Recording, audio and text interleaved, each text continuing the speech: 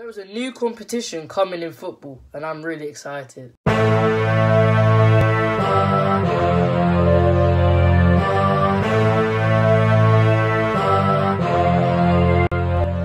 everybody, this is EMB. Welcome back to another video. In today's video I'm going to be speaking about a new competition that's coming next season. So let me just explain this new competition. This competition will contain lower ranked nations, all those teams that you wouldn't see in the Champions League or the Europa League, and more so probably the teams that won't make it out the Europa League group stage. But this is a really good thing for the developing teams, and they could be known throughout Europe as well if they win this competition. And just like the Europa League, as the winners of the Europa League go straight to the Champions League and are seeded, this is what's going to happen for the UEFA Conference League. So let me just tell you what's going to happen. As we know, there's 64 teams in the Europa League, but there's only 32 teams in the Champions League. And this new competition will contain 32 teams, just like the Champions League.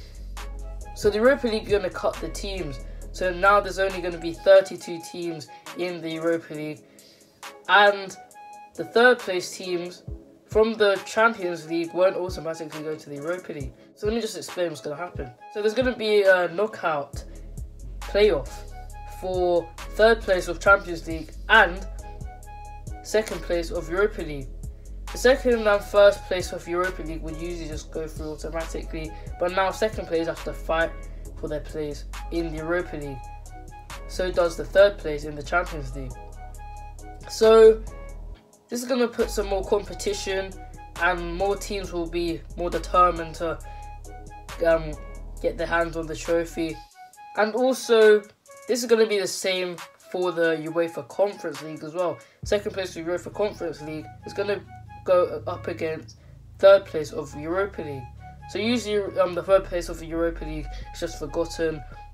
Nothing really happens to them, just like the fourth team. The fourth team won't have a place to fight.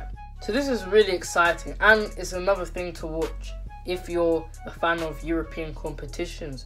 But guys, thank you for watching this video. Smash that like button, and please keep subscribe to my channel and turn on all post notifications so you get notified for whenever I make a video. Share this video, and goodbye.